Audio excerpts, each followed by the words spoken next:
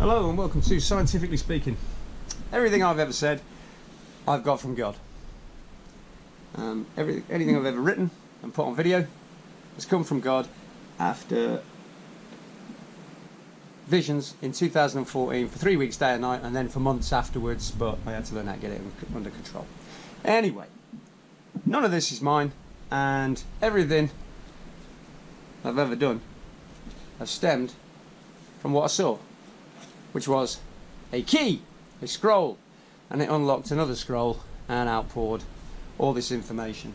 And from understanding what this was, which was phi to pi, just for a quick example, if this was the light spectrum, these two sides are the invisible, ultraviolet, infrared, but right here, this is the electrification zone. This is where we see things. This is where the rainbow is, and it's between phi and pi. So everything I've ever done stems from this, and none of this is mine, but it allows me to think differently to other people. So we're going to get rid of the fallacy today of the nonsense space stations working by centrifugal force in space, and I'm going to show a working design for an actual space station. So today we're going to be creating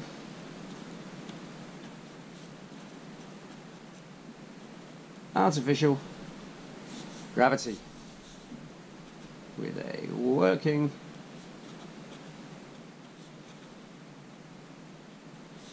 space station. Alright, we'll dispel a couple of myths as to why your movie space stations don't work. Now, in the movies, and in a lot of people's heads who don't understand real forces, there is a supposed centripetal force and a centrifugal. Now, these forces do not exist. In your TV space station and NASA mines, funny that the movies are mimicked by NASA for how they think things work.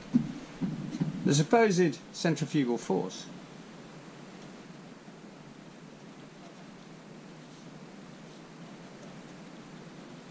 sends you to the outside of a ring, a thin ring, as they show on the movies, and you can run around the inside of that ring.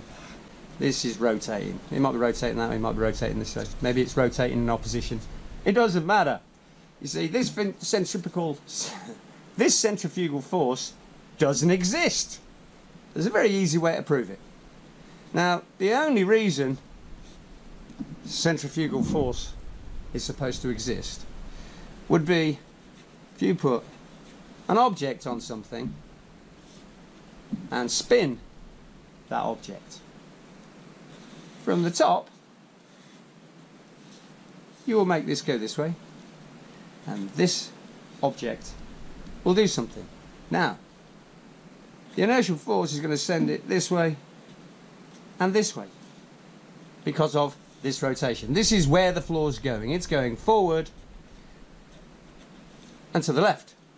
Well, an equal and opposite reaction to that movement on this object is that it's going to go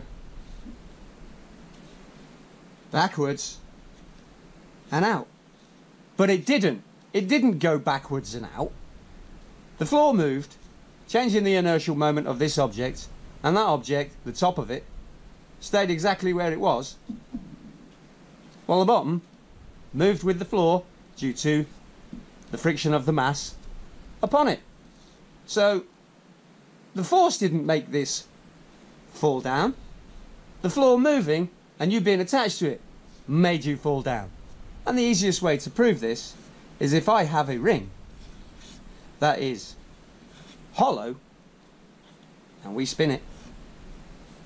If I take a ball and I drop it 1 millimeter away from the inside edge, will centrifugal force throw that ball outwards? Nope. No, it won't.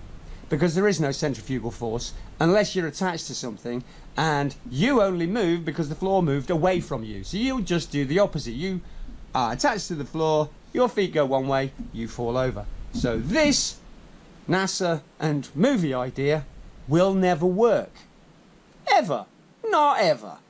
So, I'm going to show you how a real space station should work. So, what are we going to do? We're going to reverse engineer. And we're going to reverse engineer gravity. Now, I don't believe in the consequence of mass. I don't believe in Einstein's gravity. Obviously, that pen falls to the floor. It is the description that Einstein has offered that I don't agree with, because all atoms are electromagnetic, and so I believe and understand gravity to be a case of electricity, electromagnetism, electrostatics. Basically, anything to do with electricity is why you are held to this planet. So let's reverse engineer gravity.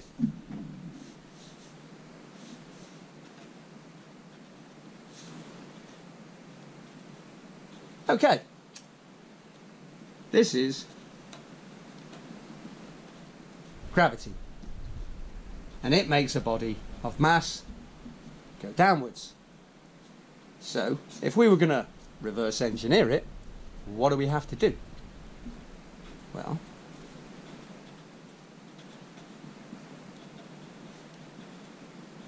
you would have to raise the floor. Now, there's a couple of problems with that, but we can overcome them quite easily. Now, make sure we're in shot here. So, okay. Your normal space station is really thin, and you're on this bit, which again is nonsense. Okay, so that is basically a non-functioning space station. There's no force to send you out there, so this is nonsense. Now, it's also very thin. What I'm going to do is I'm going to make my space station very wide, and we're not going to be running here, not running here, not standing here, inside or outside. We are not on this bit. So, where are we? Okay, well, this is your normal TV space station. Dude's there, which means it's non-functional. Non-functional. So, here's what we're going to do with my working space station. So, this is how my space station would be constructed. Not thin, but super wide. And where are we going to be? Okay, well, let's just say, obviously this is not detailed, I'm going to put my bloke on this floor, as this rotates this way, for example. So, let's have a think here. What's going to happen because he's on this floor? Well, the supposed force of centrifugal force will be activated, which is due to the inertial movement of an object, because we are attached to this floor, and it's going to throw the dude over to this wall.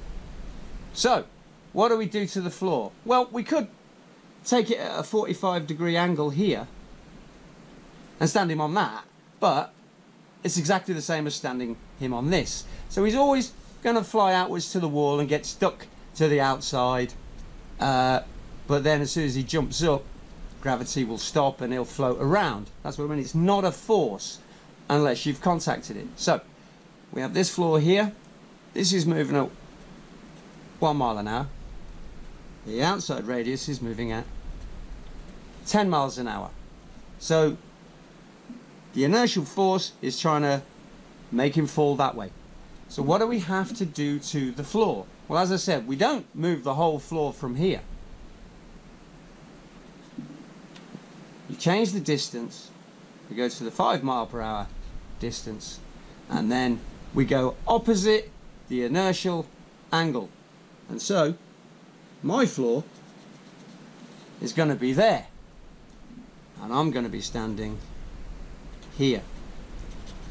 So what have I just done? I've changed my inertial moment, and anybody who's ever stood on a roundabout knows you have to lean in at one spot around here.